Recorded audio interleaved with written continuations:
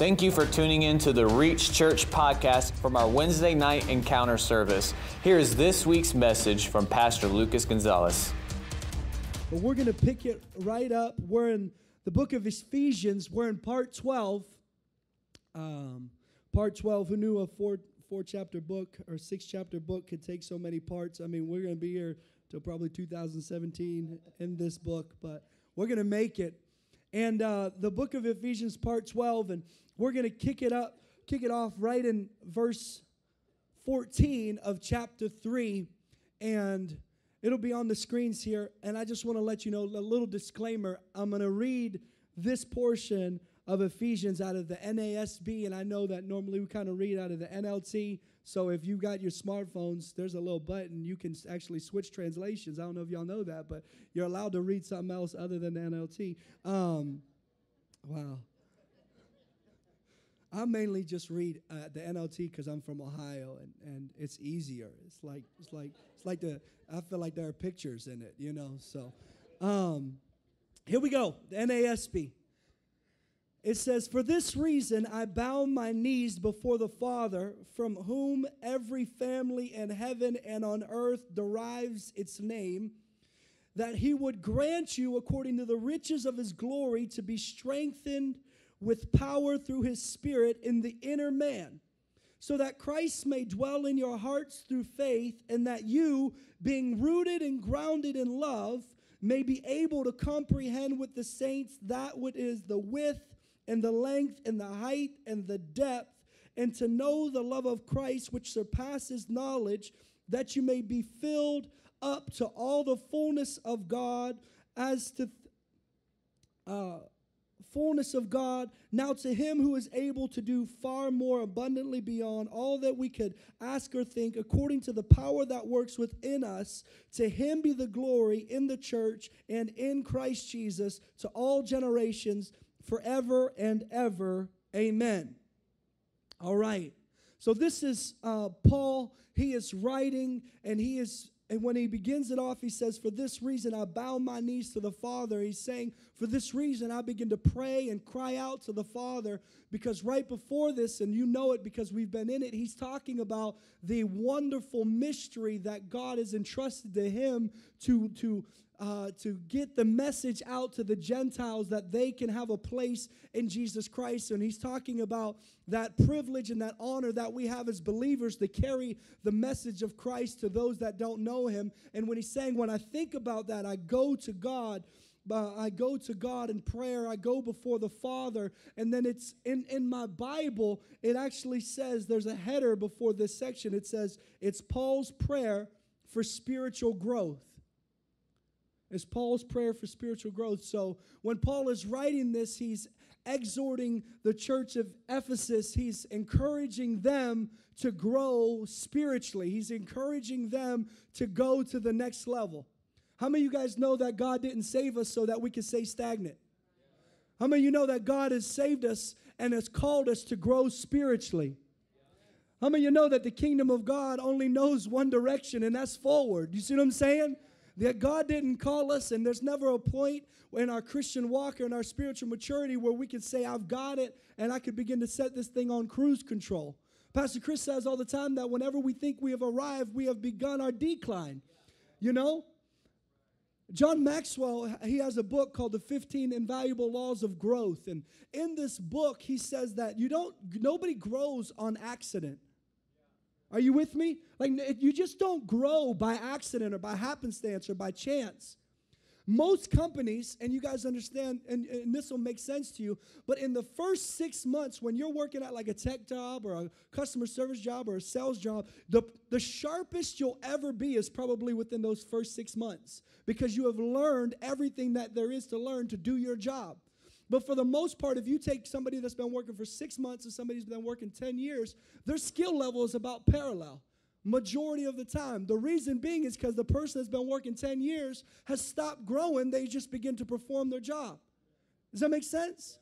And so nobody grows by accident. Nobody grows by happenstance. Like my daughter, we've got to feed this girl in order for her to grow. And she could eat, baby, I'm telling you. I'm like, dang, we got to order her own chicken nuggets from Chick-fil-A. Wow. I'm like, I want to get the toy, so that's great. But you know, nobody grows by happenstance or by chance. You got to be intentional about your growth. Are you with me? Athletes are disciplined in their training because they know that they're not going to outperform anybody just by showing up and playing a game. Are you with me? Listen, talent will only take you so far. Talent, it will only take you, but hard work will make up for what talent can't. You see what I'm saying? Like your talent and your gifts, it will take you places. But if you don't grow spiritually, if you don't have character, if you don't have integrity, if you are not trying to grow in those areas, then all of a sudden your gift won't last. Does it make sense what I'm saying? Paul is calling us to grow spiritually.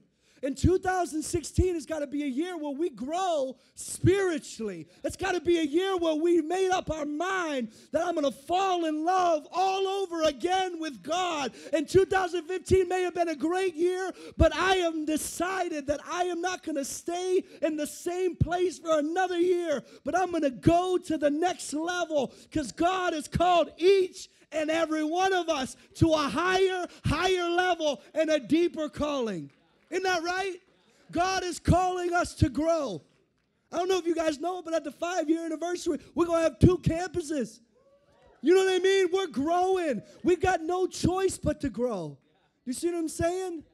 And if we're going to grow, then we've got to grow spiritually. And this is what Paul's saying. We've got to grow spiritually because we have been entrusted with the greatest responsibility of all time, telling people that are far from God that Jesus died and made a way for man to be reconciled to God. That's the greatest responsibility, and to be effective in it, we've got to grow. Amen? Isn't this good? I love the Bible. I got to read this thing.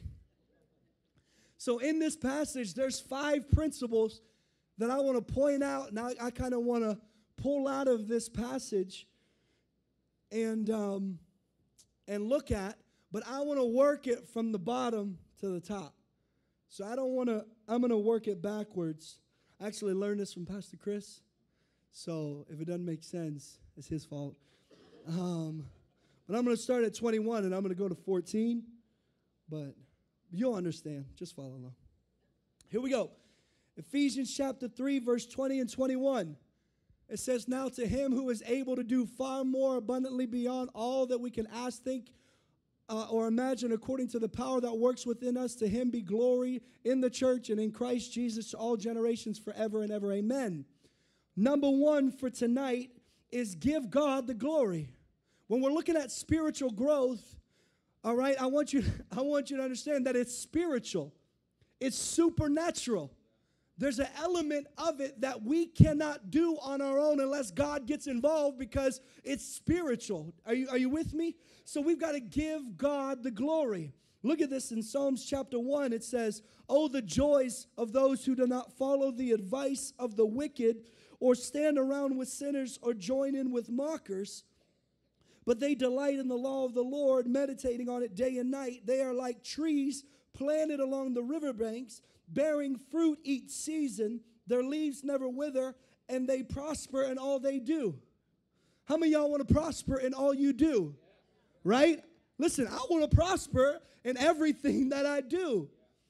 I want to be a good campus pastor. I want to be a good husband. I want to be a good dad. I want to be a good son to Pastor Chris. You know what I mean? I want to prosper in everything that I do.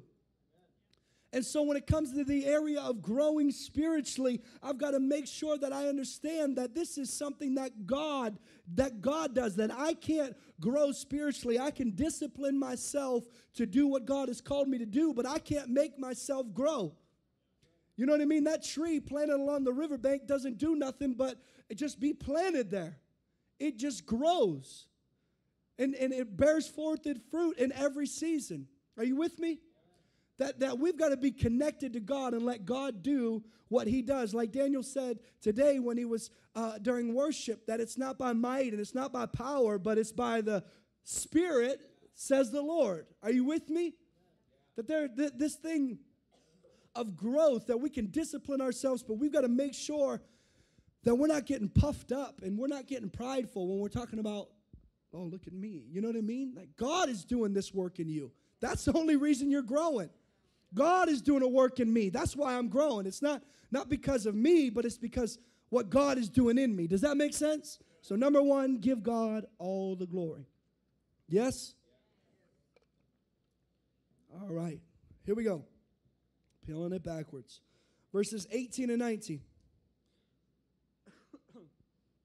May you be able to comprehend with all the saints what is the width and length and height and depth, and to know the love of Christ which surpasses knowledge, that you may be filled up to all the fullness of God.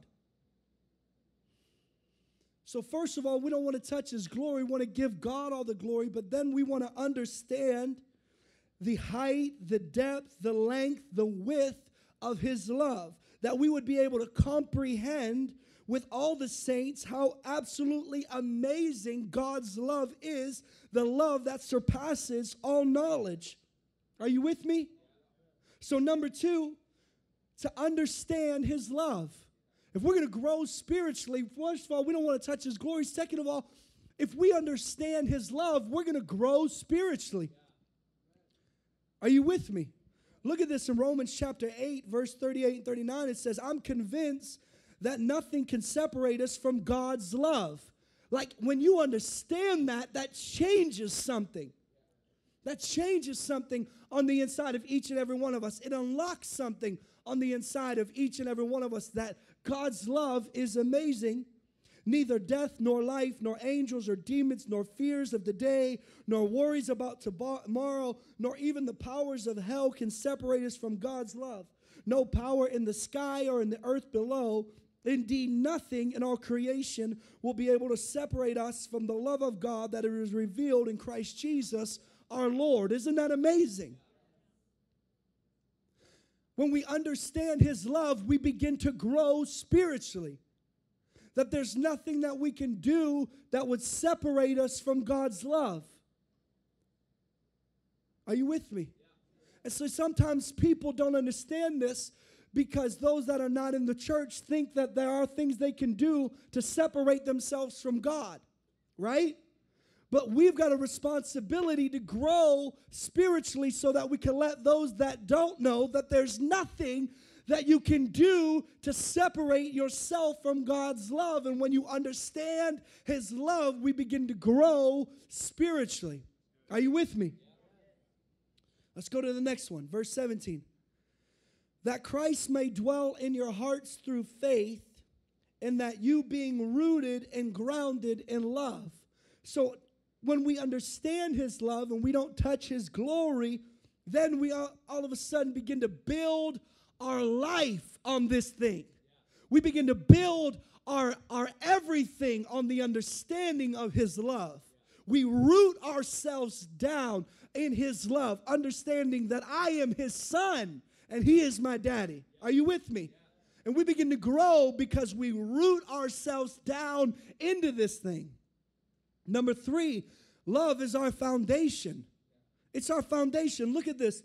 Matthew 27, 24, and 25. Anyone who listens to my teachings and follows it is wise, like a person who builds house on solid rock. Though the rain comes in torrents and the floodwaters rise and the winds beat against that house, it won't collapse because it's built on bedrock. The love of God, that we can't do anything to separate ourselves from that love. When we understand it, it's our foundation. And when the storms of this world and trials and tribulations come, we know that we're not separated from God's love. It's our foundation. It's our bedrock. And I can stand in tough times because I understand God's love. I mean, Jesus had tough times. Are you with me? But he still understood the Father's love. He still never, he never turned his back on what God wanted for his life. He said, not my will, but your will be done. Like being a Christian doesn't mean it's going to be rainbows and unicorns and everything's going to be perfect. Everybody knows that there's going to be tough times, but it's what we do in those tough times that determine, are we going to grow spiritually? Are we building our life on the rock that Jesus saved us, and nothing can separate us from the love of God? When we get that understanding, we grow spiritually. And we understand, to get up, to go up, we're going to have higher levels and higher devils. There's going to be challenges. There's going to be things in our life that we face. But when we face those things, it doesn't mean that we're separated from God's love. It just means God is ready to do something in our lives to take us to a new anointing, a new level. There's only wine because the grape got crushed. Everybody wants to celebrate and drink some wine, have a good time, and dance on the wedding floor, do the dance and everything, huh? Or if the olive is crushed, then you get olive oil. You know what I mean? Things that are precious come from crushing. And when we go through crushing, difficult times, it doesn't mean that we're separated from God's love. It means God is doing something in our lives, taking us to the new level. Are you with me? God has called us to grow and go to the next level. Are you with me? That's going to happen for all of us, 2016. Ephesians 3:16, that he would grant you according to the riches of his glory to be strengthened with the power through his Spirit in the inner man. David said, deep cries unto deep. Like the deep parts of me, the inner parts of me cry out to know the deep parts of you, God. Are you with me? That before he formed us, he knew us. He knew our spirit. Our spirit desires to know God. Our spirit has a hunger to grow in a relationship and a knowledge of God. Are you with me? We've got to be led by our spirit. Look at this. Number 4 is inner strength. As we grow in inner strength, we grow spiritually. Are you with me? Jude 1:20 says, you, beloved, building yourself up on your most holy faith, praying in the Holy Spirit. That God wants us to build ourselves up in our most holy faith and our inner man, praying in the Spirit. Are you with me? And I don't want to say too much about this if you got questions, but I want to say a couple things about praying in the Spirit. You can roar and shout and raw all day, that's good, but it may not be as effective as if when you're praying when God's presence is there. Are you see what I'm saying? When God's presence comes and you begin to pray a prayer out of his presence, out of the Spirit. It's hard for me to explain, but when it happens, it's happening. Sometimes when you're praying, you feel like you're throwing paper at a wall and nothing's happening. But sometimes you feel God's presence and you feel like he hears everything you say. Are you with me? We got to get strength in our inner man. And then God has also called us and made available for every one of us to have a prayer language. Every one of us to have a heavenly prayer language. To have a direct line of access with God the Father. With a heavenly prayer language. It's not weird. It's not nothing like that. It's not made for show. It's made for you and God. It's a love language. Are you with me? And so if you got questions about that, I'd love to tell you about it. All right? But it's inner strength when we grow, when our spirit man connects with God. When there's look at what it says in verse 16. It says, according to the riches of glory, to be strengthened through his strengthened with power through his Spirit in the inner man. The Holy Spirit desires to strengthen us. Are you with me? All right, Ephesians 3:15. And from whom every family in heaven and on earth derives its name. And this is where I want to hang my hat tonight when we're talking about spiritual growth. From whom every family in heaven and on earth derives its name. Look at John chapter 14, verse 12 through 14. It says, this is Jesus, truly, truly, I say to you, he who believes in me, the work that I do, he will do also. And greater works than these he will do, because I go to the Father. And whatever you ask in my name, that will I do, so that the Father may be glorified in the Son. And if you ask me anything in my name, I will do it. So number 5 is take on his name. Take on his name. Look at what he's saying. Whatever you ask in my name, I will do. And if you ask me anything in my name, I will do it. I'll go to the Father so that he may be glorified. I'll do it. Why is it that there are times when things are not happening, when we feel like we're asking? Because sometimes we're not asking in his name. And I'm going to tell you what this means.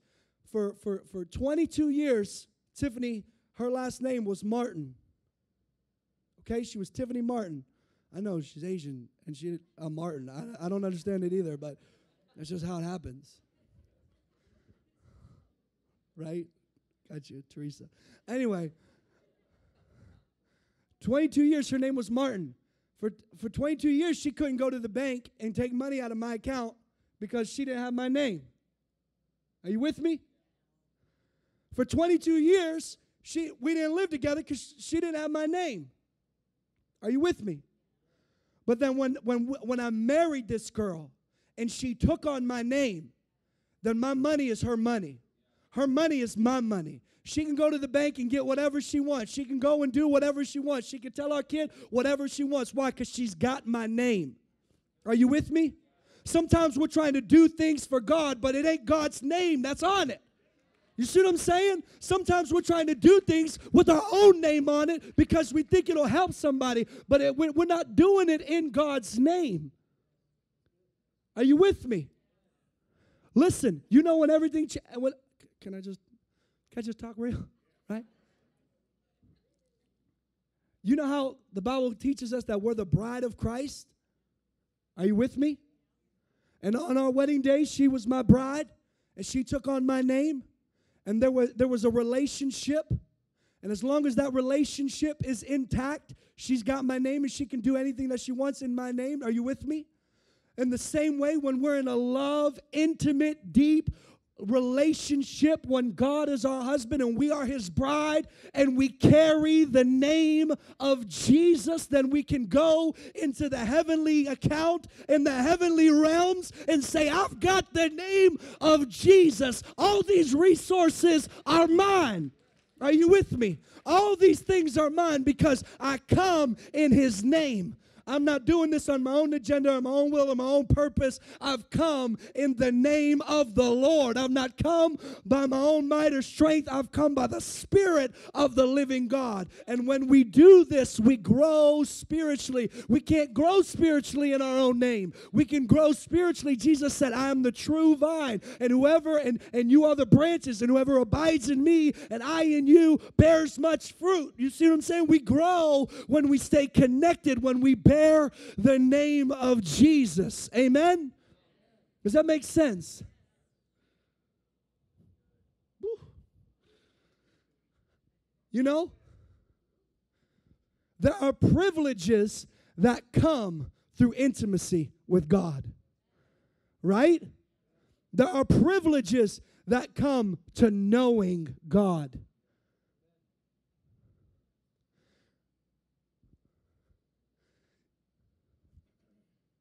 You know, we see it on the movies all the time, a guy and a girl, young guy, young girl. They're doing things that they're not supposed to be doing. They're not married, whatever. Are you with me? And the girl will be like, no, we can't do this. Why not? Because this ain't right, because we're not married. You don't love me. What's the guy going to say? Oh, I love you. I love you. I promise you I love you. Right? He wants to convince her that he loves her because love will open certain doors. Are you with me? All right. If you don't understand, then you need to talk to somebody. I mean, people will say that they love somebody to get what they want. Are you with me? But it don't roll like that with God. We just can't give him lip service. God knows our heart. To walk in his name and to bear his name and to operate in his name we have got to be intimate. We have got to be in love. We've got to lay our life down with Jesus. Does this make sense? Look at what it says in verse 15. From whom every family in heaven and on earth derives its name. That we're called to bear the name of Jesus. We're called to be in an intimate love relationship with Jesus. We've got to take on his name. Paul is writing to the churches Ephesus, and he's saying, come on, guys, we've got to grow spiritually because we've got the greatest responsibility in the world. Are you with me? We've got the greatest responsibility in the world. Let me recap these for you. Number one, give God the glory. Number two, understand his love. Number three, love is our foundation. Number four, inner strength. Number five, take on his name. This is the year where we grow spiritually, where we go to the next level. You can say, I feel like I'm good. Every one of us is called to grow and go to the next level. Listen to me. Your Bible reading in 2016, take it to the next level. Your prayer life in 2016, take it to the next level. If you don't fast and pray, take it to the next level. Your church attendance, take it to the next level. Your giving of your time, your talent, and your treasure, take it to the next level. This is the year where God takes us to the next level. Listen, we've got things in place here at Reach Church for this to happen. We do this Bible reading plan as a church, the 1-year Bible reading plan. I'm a slow reader. It takes me about 15 to 20 minutes. We've got Bibles in the hub, the 1-year Bible reading plan. Pick one up tonight. Pick one up tonight. And just make up your mind. We're going to kick off the year with 21 days of prayer and fasting. We're going to let our body and our soul know that this is the year I'm going to the next level. We're going to fast and pray. We're going to see people come to know God like you've never seen it. This is the year we go to the next level. Are you with me?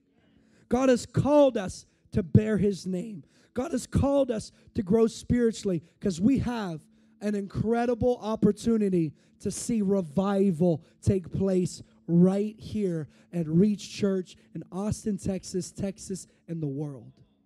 I believe it. Do you believe it with me? Let's take on his name. We hope you enjoyed this message from Reach Church. For more information or to contact us, visit reachchurch.com. If you live in or are visiting the Austin area, we hope to see you soon at one of our services.